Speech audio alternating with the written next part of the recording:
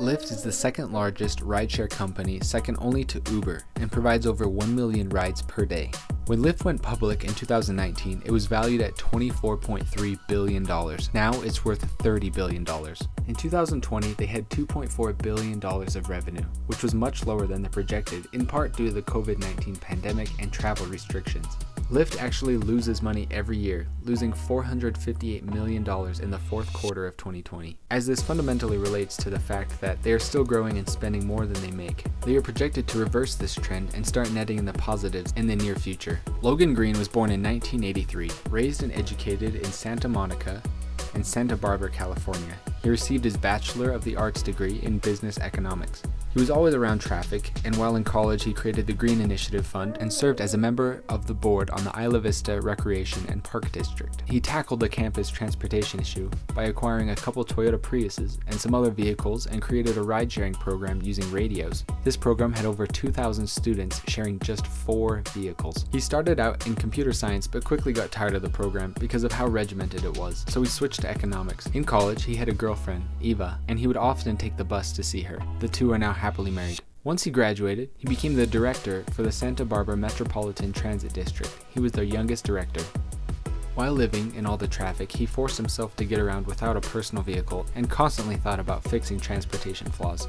As he walked, he noticed that many cars only had one person in them. He noted how inefficient this was. He often used Craigslist to get rides for carpooling, but always felt worried about not knowing who the driver was.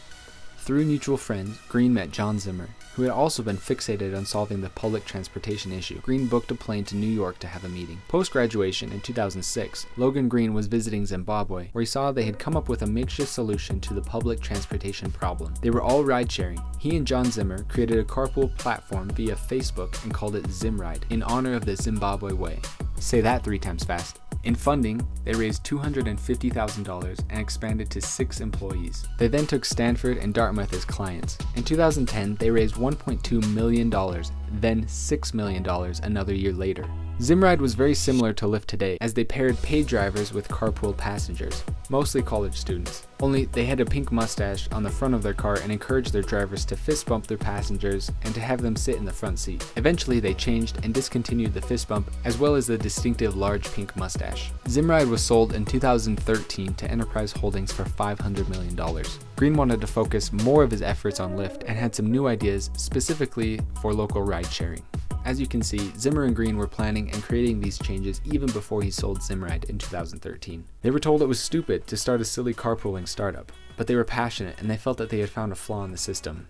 1 year later, Lyft was giving 30,000 rides a week and raised $60 million. In total, Lyft has raised $5.1 billion in funding across 8 funding rounds. They worked hard to create a convenient app for their users, as well as change the world and create superior customer satisfaction.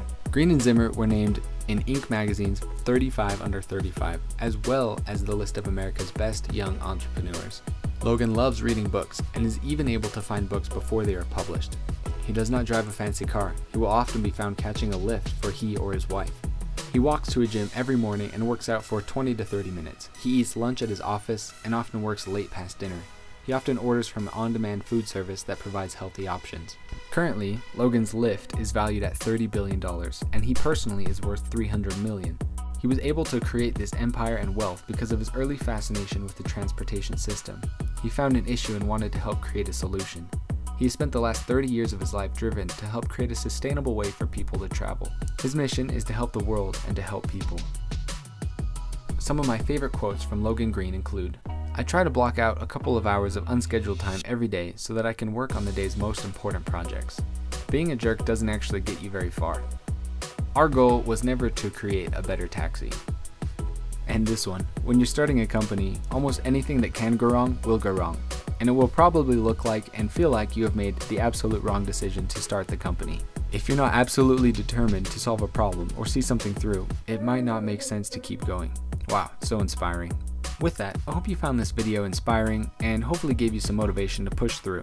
Logan Green is a fantastic example of having a mission and determination to help people and change the world. He was able to do this in spite of his many critics and people who did not believe in him. If you thought this was entertaining, make sure to check out some of my other videos about other successful people. And don't forget to drop a like and subscribe to my channel. Thanks for watching.